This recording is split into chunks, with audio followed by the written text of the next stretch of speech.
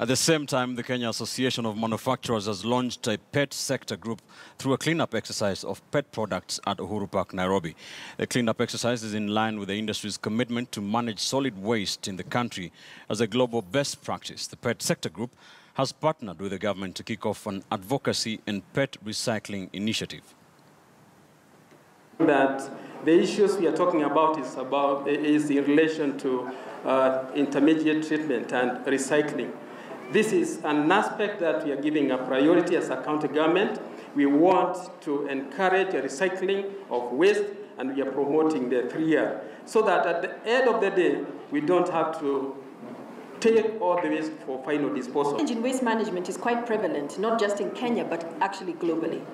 Although mitigation efforts have been put in place in other countries, the problem is exacerbated in developing countries due to the high population growth and the attendant rapid and sometimes unplanned urbanization.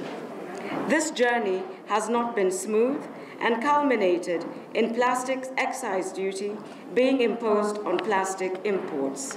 You will agree with me that this intervention did not help much in addressing the plastic menace, and this led to the issuance of Gazette Notice number 2356 of 28th February 2017, banning the plastic carrier bags. This initiative today, the overture they made to us, to try and have a take-back scheme, to try and have an awareness to Kenyans that actually these PET bottles are of value. It's not trash, but it's actually cash. So what we're doing is cleaning up all the bottles, here in Uhuru Park, just to begin to demonstrate the awareness. In other news,